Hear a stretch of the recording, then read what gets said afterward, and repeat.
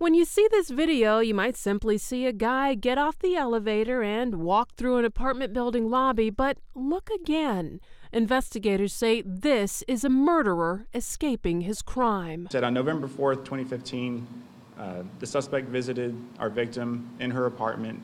She did let him in, and he proceeded to assault her and cut her neck. How can you live with yourself knowing that you killed somebody?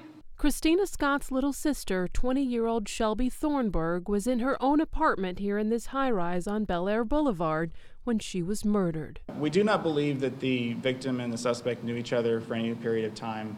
They appear to have met this night. Houston police officer Dee Crowder says after examining phone records, the guy's number was tracked to a non-traceable track phone. He says surveillance video shows the man arriving at 9 p.m. and leaving less than an hour later at 9:40. Although it was at night, the guy is wearing sunglasses. Scott says her sister wanted to be a model, was funny, and enjoyed life. In fact, days before her death, the 20-year-old went to a Halloween party. She was dressed as an Easter bunny,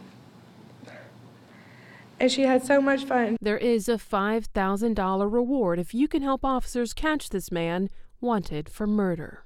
I'm begging y'all. She was only 20 and didn't deserve her life to be taken. In Southwest Houston, I'm Damali Keith, Fox 26 News.